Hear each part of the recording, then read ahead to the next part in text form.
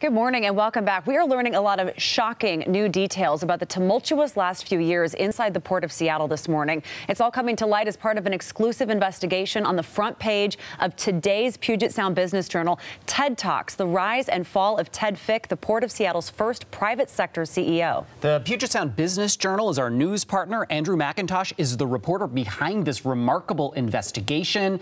We read this with great interest. It's a lot to unpack, so if you wouldn't mind starting with just a couple of the highlights, things that even made maybe your jaw drop as you were writing this story. Sure. I think the big takeaway is that for the last year and a bit, Mr. Fick and the members of the elected Port Commission have been at loggerheads, fighting with each other over three different issues involving Mr. Fick. And the first one was this payout plan. You'll remember there was $4.7 million in taxpayers' money handed out to 642 Port employees under circumstances which the state auditor now says were unconstitutional and unlawful. And so we've got some people have returned that money. $180,000 has been returned so far. But Mr. Fick seems to have improved his own payout as part of this package, and the commission was furious. They didn't think that he should be getting and giving himself a payout. So that's the first thing. The second thing is, you'll recall Mr. Fick was arrested for driving under the influence. And what it seems happened inside is that, again, there was controversy over that, not because of his arrest, because they don't think he had a drinking problem or anything like that, but because he actually wanted to go away on holidays afterwards without making any public announcement. And as one commissioner said in the report that we got a hold of, Ted needs to understand that running a public agency when you're the CEO is like living in a fishbowl. So he finally relented and did disclose his arrest. And the third thing was he wanted to join the board of a private trucking company in New Jersey. His contract with the port allowed him to do that on condition the commissioners approved it. Now, what bugged the commissioners is they asked him, so how much are you going to get paid for this? He said, $25,000 in board fees.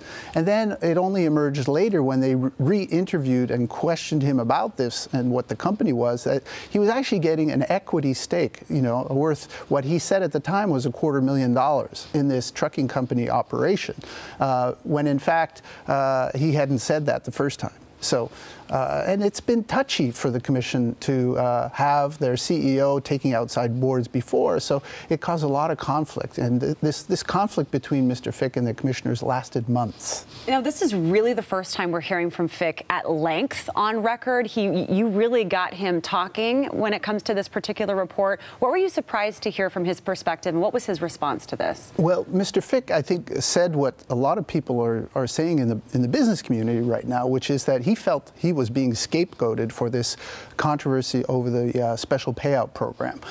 He said, you know, the idea for it came from the commissioners, and he and his people looked into it, and they thought it would be okay, and the commissioners were the ones who voted and approved the payouts, and so he feels like he's been scapegoated. And part of the reason why that is because he's delivered actually outstanding results on many fronts while he was the CEO of the commission. He delivered record financial performance. He negotiated a huge business deal with Norwegian Cruise Lines to overhaul a terminal down at the waterfront. He fixed the problems with the TSA back lines at the airport. There was a number of things that he did really well, as we lay out on the paper today, that he got a lot of praise for. In fact, he got a 3.8, I think, out of 5 on his performance review last year, which was one notch short of exemplary. But on the other side, there was Ted, who didn't really understand how to get along with the commissioners. His communications weren't as good as they ought to have been with elected officials. And as a private sector CEO, he might not have understood how important it is to communicate with those public officials. So what can we learn as taxpayers now reading all of this behind the scenes and how tumultuous it really was? What's next for the port, and what do we as taxpayers really need to watch here as the port moves forward? Well, what's next for the port is they need to hire a new CEO, because Fick, as we know, resigned, and he just basically walked out. He'd had enough. It was a mess. He felt he was not being treated fairly. They wanted him to go anyways, so they need to hire a new leader. And one of the things that Fick did really well inside the port was to build a pipeline of new executive talent. And as it turns out, one of the people he plucked from the lower ranks of the port and put him into the chief operating officer role, a 30-year port veteran, Dave Soike, is going to be,